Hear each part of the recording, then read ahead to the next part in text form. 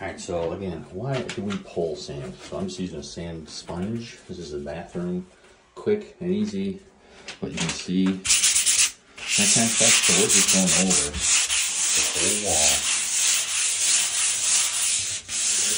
I don't know if you can see the difference in texture on the wall. It's just getting those little nubs that were on here from dust, debris, what have you. I'm trying to find, like you can see that little, and they pole sanded and it goes away.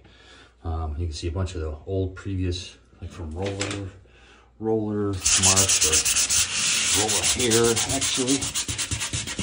So I'll make that go away too. So all these little nubs are on here for pole sanding to make all that go away. So that when we paint,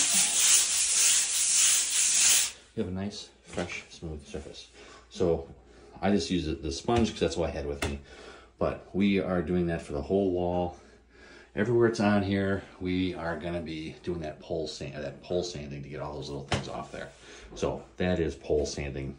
Quick, easy, not a lot of time, but it makes a huge difference on the final product.